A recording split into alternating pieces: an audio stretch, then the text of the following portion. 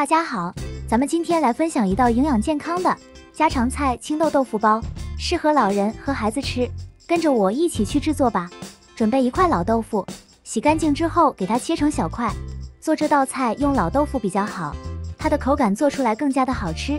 而且等会我们焖炖的时候，老豆腐也不容易烂。豆腐切好之后装盘，青豆倒进碗中，放清水给它洗干净。青豆按照这种方法，等会做出来不变色，颜色翠绿好看，有食欲。下来我们再准备1根肠，给它切成片备用。如果没有烤肠，用火腿也是可以的，或者切一点胡萝卜片，看起来颜色也更好看。锅中热油，倒入豆腐块，把它煎至两面金黄。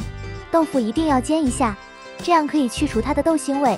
煎过之后的豆腐，等会焖煮的时候，它的口感更好，软软绵绵的，很有嚼劲。把豆腐煎好之后，我们再把青豆倒进去一起翻炒。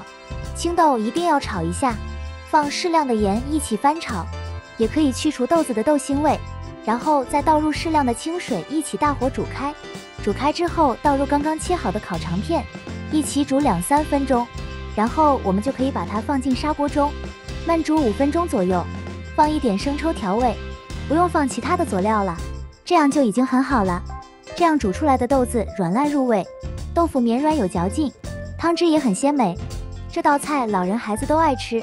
今天分享的视频就到这里了，喜欢家常美食的小伙伴记得关注我哦，每天都有美食分享给大家。咱们下期再见，拜拜。